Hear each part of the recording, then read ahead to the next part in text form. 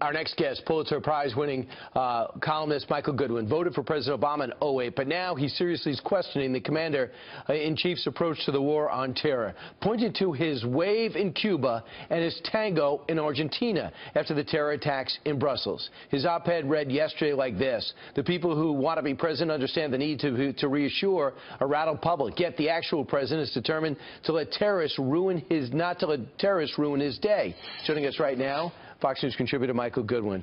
Michael, because the president said he's going to keep on doing his thing, doesn't want the terrorists to win. You think it's the wrong message? I do. Look, I understand we don't want the terrorists to win, meaning we can't change everything we do about life, but I don't think that means the president has to act as though it's not important. And I believe that his antics in Cuba and Argentina suggested this was no big deal.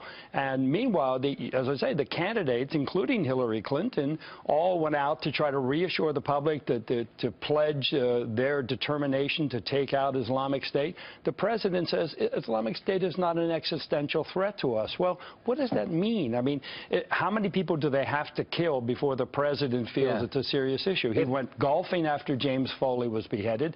After Benghazi, he flew to a fundraiser. I mean, so this pattern is pretty clearly set now. Which is so interesting, because he actually admitted a mistake after Paris. He said, "I misinterpreted the anxiety within the American public as if we're immature children who needed to be reassured, not that we were right. It's just that we were rattled wrongly." Here is Secretary of State John Kerry trying to defend the president's lack of action. You know, life doesn't stop because one terrible incident takes place in one place. Really? It stopped for a few Americans, didn't it? Well, that's the other point. I mean, Americans were missing in Brussels even as the president was dancing, and now we know at least 4 or 5 are dead already.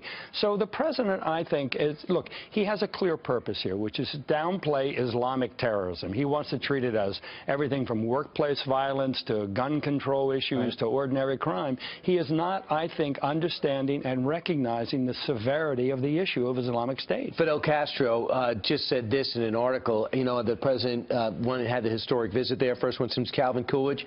What has he done? Well, here's the reaction. "We don't need the empire to give us any presence." That's a little bit of Fidel Castro backlash, as if President Obama's presence could force things to be inordinately good in Cuba. Look, Cuba is a mess. It's a police state.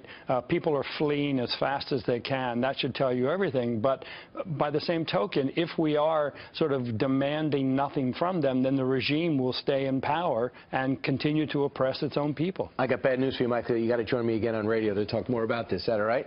Pleasure. Okay.